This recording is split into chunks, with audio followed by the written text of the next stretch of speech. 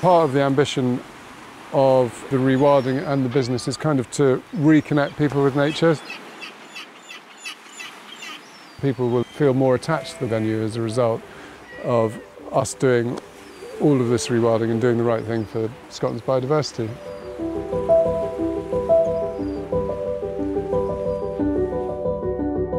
I came back here about 5 years ago in 2018.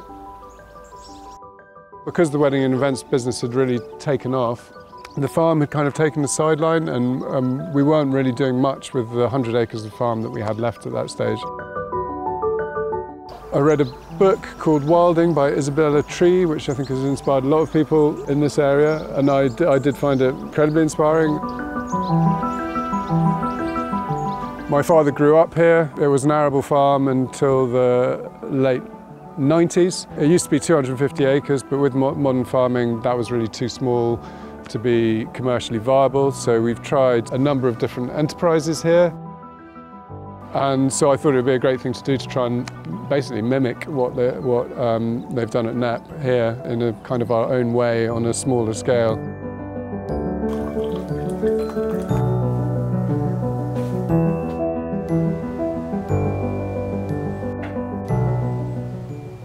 I needed alternative sources of income to make it make sense. We had a pheasant farm for 4 years, and from then we tried quad biking and off-road driving and corporate events generally.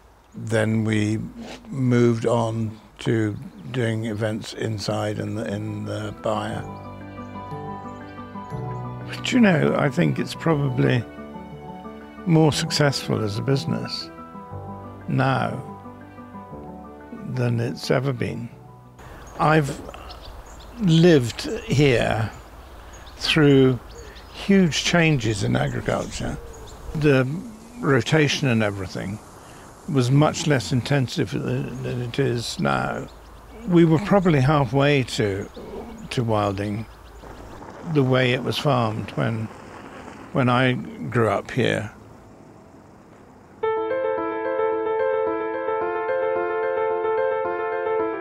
Coco and Ginger are our resident Highland cows. They are basically looking after the land for us. They break up the ground and they allow a greater diversity of plant life to come through and grow, and that'll be great for biodiversity in the long run.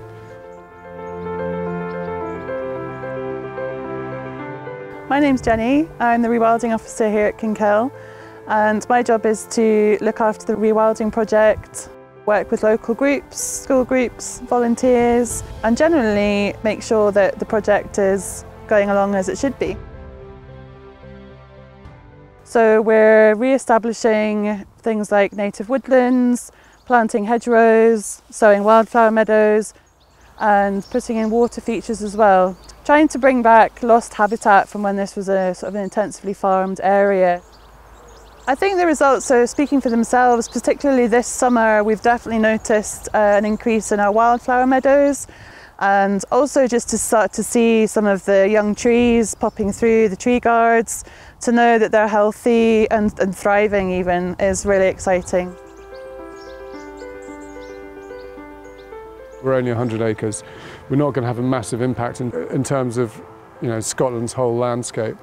But what it would be great to do is to allow people to learn from what we're doing, and also just change perceptions and educate people about rewilding and the impact it can have. So get people out into what will be a rewilded landscape, teach them about the plants and the animals that are in it, teach them how to use the produce of the land. Linking up with other neighbouring landowners would be fantastic. There are lots of people around here doing good stuff, and that's the greatest thing about Northwoods and their rewilding network, is connecting up these small landowners. My biggest piece of advice would be, don't be put off by what rewilding might mean to you. Anyone can really achieve it. You don't have to have acres and acres of land. There's loads of different things that you can do on the land that you have. It'll bring you so much joy. Yes, I absolutely do think rewilding and business can work together. Bigger picture, if we can totally transform this landscape and make something really special and unique, I mean, that's going to attract people here, and that's going to be good for the business as well.